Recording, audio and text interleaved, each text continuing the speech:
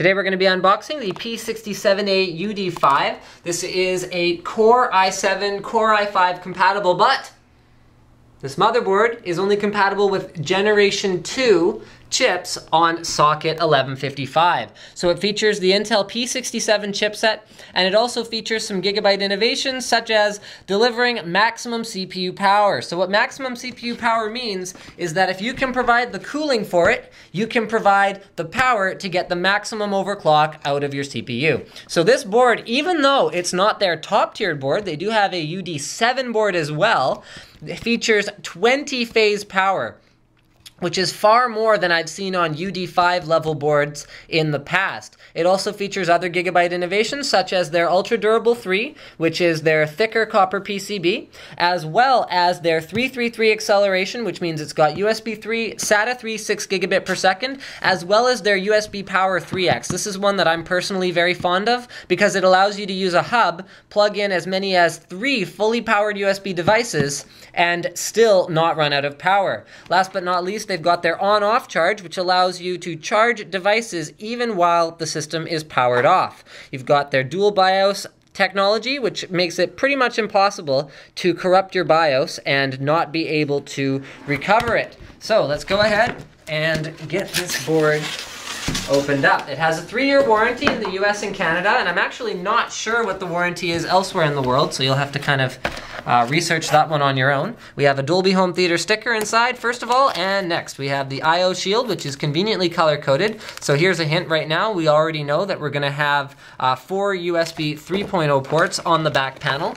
We have some Gigabyte colored, the traditional blue SATA cables. So we have 2 straight and 2 right angle. This is really important. Warning, socket 1155 is not the same as 1156. You cannot plug an 1156 chip into an 1155 board. You will damage either the board or the chip or both. Here's your utility DVD. Don't use this. Download the latest off the Gigabyte website, as well as a user's manual, which I think you can also download off the Gigabyte website, but not necessary. Here's a multilingual installation guidebook where they give you some basics on how to install components in your board. Really though, if you want to know how to build a system, I probably wouldn't stick to just that little guide. I would actually look up my system building guide on my NCIXCom channel, and I actually walk you through every step. I know it's a half-hour long video, but it's still very helpful. Here's an SLI Bridge, which tells us that this board, even though it wasn't anywhere on the outside of the box, actually supports not only SLI, but also Crossfire X. So this is a fully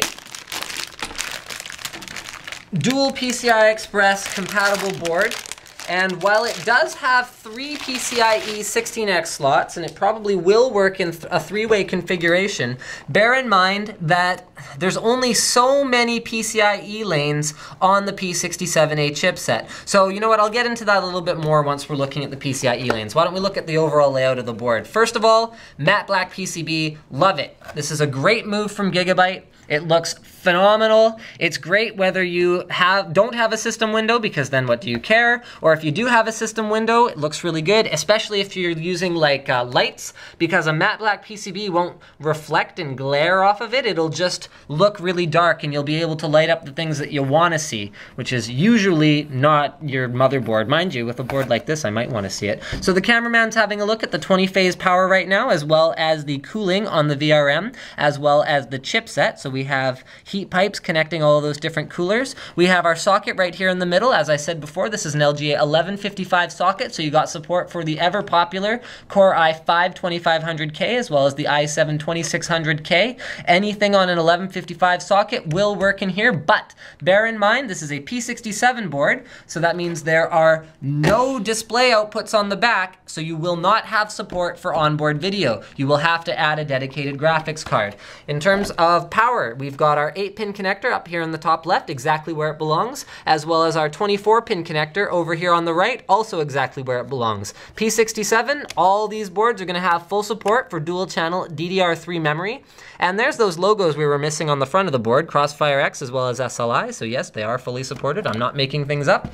Down here on the side of the board, we have some fluff, and then we also have 4 SATA 2 3 gigabit per second ports, as well as 2 SATA 3 6 gigabit per second ports. ports. So these are actually running off of the Intel chipset now, which is a pretty big improvement, and that makes me pretty happy. Next, we have our front panel plugs.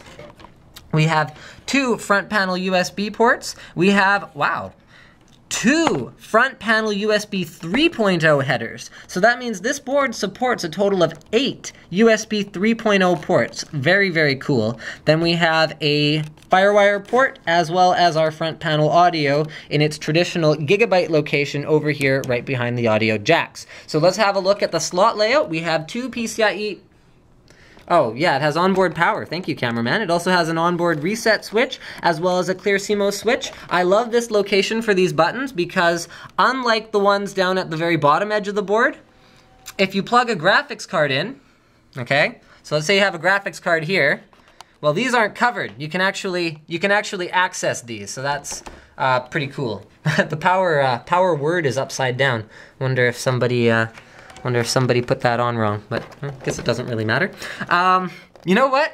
Hey, if you guys have a UD5 board, please post a comment and let me know if your power switch is right side up or if yours is upside down like this one. It won't affect the functionality since it's just shorting it out and it's not, it doesn't matter the polarity, but yeah, it's pretty interesting. Okay, so we have 2 PCIe 1X slots, 2 PCI slots, and 3 PCIe 16X slots. But I want to tell you guys, this one, you can see right here, you can actually see the wires, is wired for full PCIe 16X. This will run at 16X if you have 1 card installed. This one right here, you can clearly see, is wired only for 8X. This one is active as soon as you plug a card into it, and that will reduce the available bandwidth to this guy to 8X. So if you're running 2 cards, you're going to be in 8X mode. This last one is actually only wired for PCIe 4X.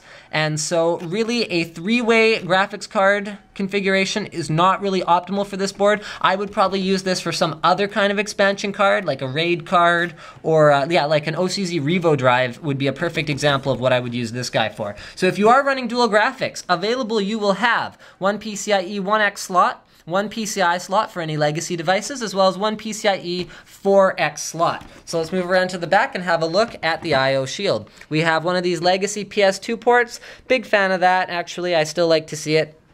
We have 1, 2, 3, 4, 5, 6 USB 2.0 ports. And actually, hold on, let me double check. I can't tell. Yeah. Okay, so these are eSATA USB combo ports. Okay, so that means we have 2 eSATA ports, 2 Firewire, optical as well as coaxial audio out, and we have 4 USB 3.0 ports. Remember, that's a total of 8. Gigabit Ethernet as well as 7.1 audio out. Thank you for checking out my unboxing of the Gigabyte P67A-UD5 LGA1155 motherboard. Oh, hey, here's one more cool thing about this board.